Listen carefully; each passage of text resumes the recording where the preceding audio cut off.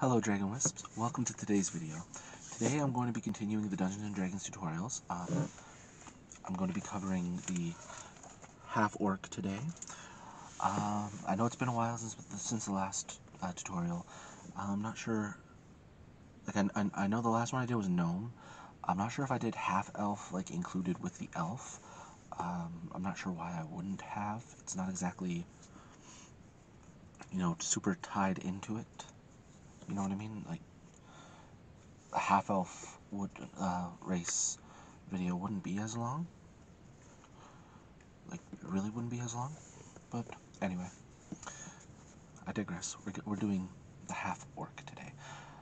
Before I begin, to get into in-depth, I'd like to remind you all to like the video and subscribe to the channel if you have not yet, so that you can become a Dragon Wisp.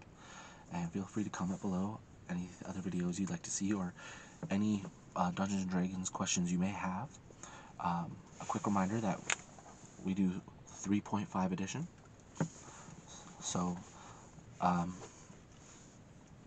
tutorial in general can tie into other editions of Dungeons & Dragons, however is most relevant to 3.5. And also, as always, in the comment or in the description below, I will have the Patreon and shop links if you'd like to support the channel more directly. I'm trying to save up for a laptop, so every little bit helps. And the Discord link is also there if you would like to come and play Dungeons & Dragons, or even just talk. Like I said before, the Discord is the easiest way to get a hold of me. Alright, so anyway, without any further ado, let's get into the Half Orc. So the first and foremost thing about Half Orcs is that they are brawny. So, oh, it's starting to rain. So we'll get some ambient rain sounds going. So like, they're stronger, not as bright.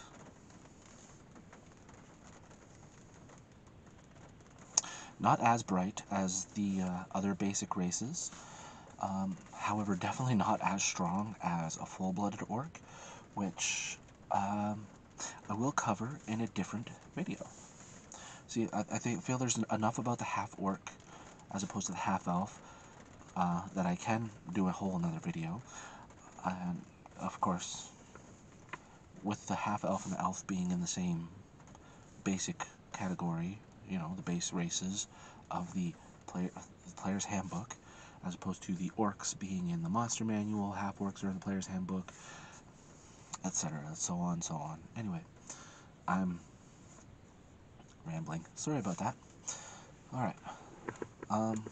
Anyway, back on track. So, the half-orcs tend to be, like, more your barbarian or your fighter. If you're like me and a couple of my players, and you like to play unorthodox characters,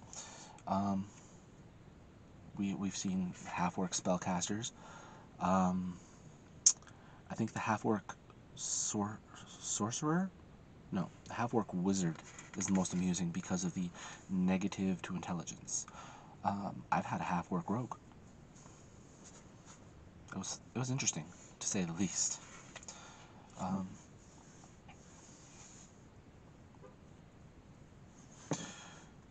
Bards are usually not half-orcs.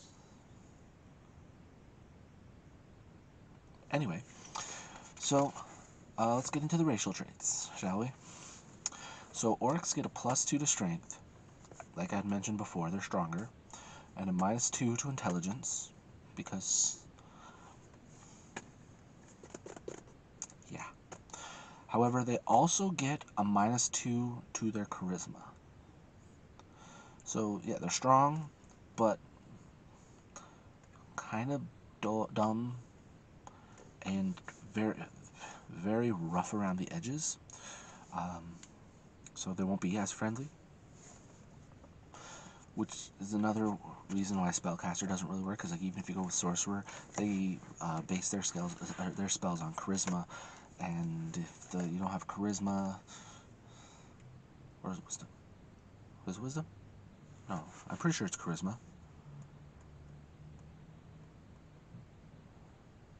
Well, that's another tutorial either. If I'm wrong, I'm sorry. Paladins, yes, their strength helps, but their negative to charisma hurts a bit because the paladin uses charisma for their turn undead checks. Same with clerics. So realistically, half orcs are specifically designed to be your fighter or your barbarian. More so your barbarian.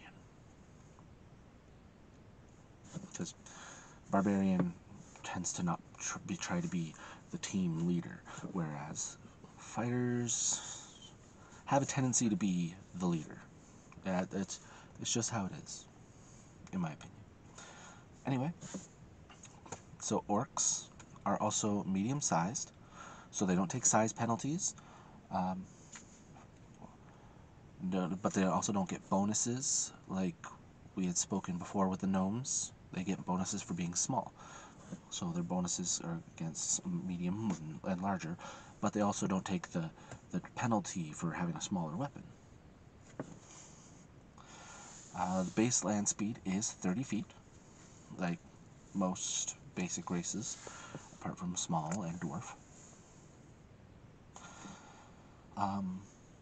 The half orc has dark vision, and their dark vision is up to 60 feet. So up to 60 feet, they can see clearly, albeit it's all in black and white. No, there's no color, but they can see it, like function just fine with no light at all, like the dwarf. Something that comes in really handy sometimes when you're doing a party dungeon crawl, obviously. You know, if you're doing a dungeon crawl, you've got a dwarf and a half orc, you're pretty much good if you don't have to worry about torches. Or if torches go out, or if the light spell fizzles, or anything like that. Then your half orc is good to go. They're treated as orc blood, so anything that would affect an orc would affect the half orc. So a ranger's favored enemy, if it's an orc, would affect the half orc. A weapon of orc's bane, again, would affect the half orc. But there's also a perk to that. Like, let's say you've got a magic weapon or something that only an orc can use. Half orc is able to do so.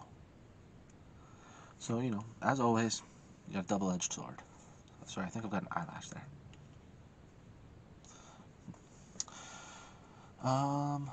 Let's see. Automatic languages are common and obviously orcish. Because let's face it, what good are they if they can't speak their own language? Now, their bonus languages include Draconic, Giant, Gnoll, Goblin, and Abyssal. Smart half-orcs, who are rare, may know the languages of their allies or rivals. So, obviously, if your intelligence score isn't above 11, you just know Common and Orcish, but having access to those, if your DM is one of those DMs that says you can only know your race's languages, comes in handy. And then there's the favored class, which, as mentioned before, is Barbarian, because orcs are built to be, or half-orcs are designed to be barbarians, or fighters, but mostly barbarians. So what that means, as I've mentioned before, why does that keep happening? As I've mentioned before, the multi-class system allows you to take a second class, or in some cases a third, but let's not dilute ourselves entirely too much. But if it's not a favored class,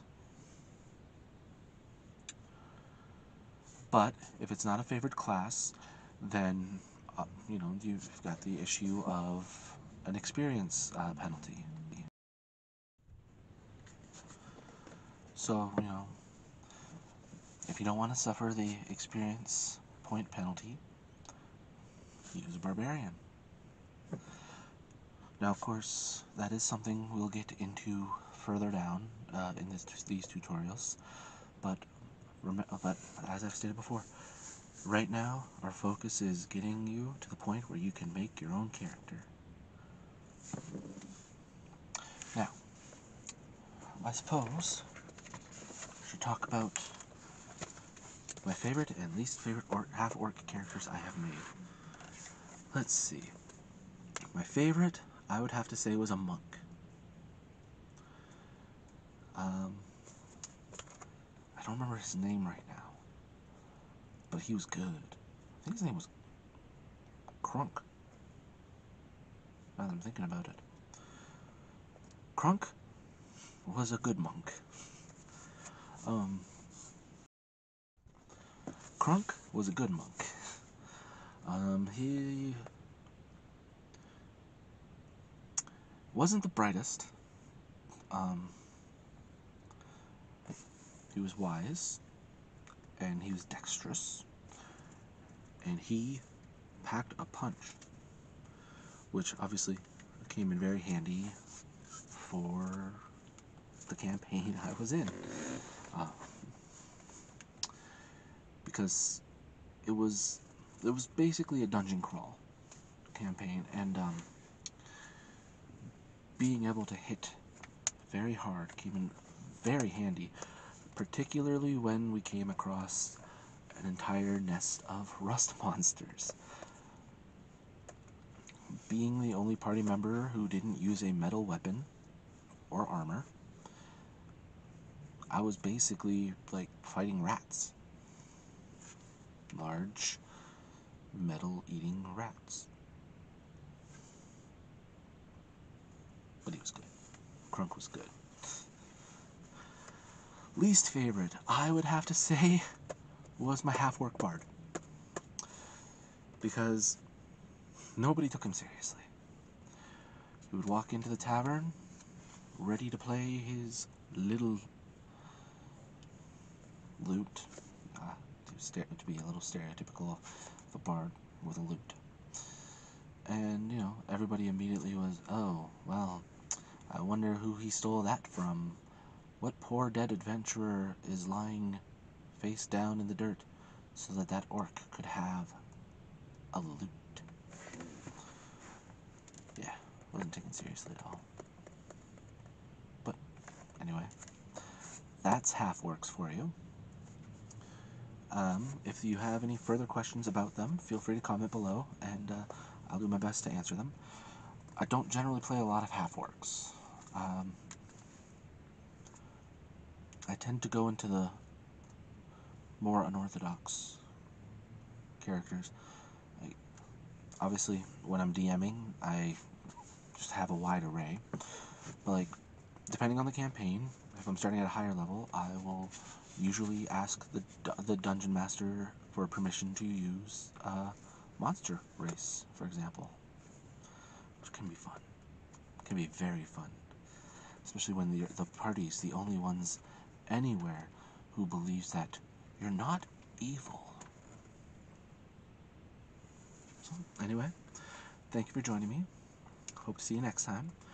Right about now, you should be getting the subscribe button up here, latest video on the channel over here, a video recommended for you by YouTube over here, and over here will be the playlist of the Dungeons & Dragons tutorials. Again, thank you for joining me, and as always, have a peaceful day. Bye.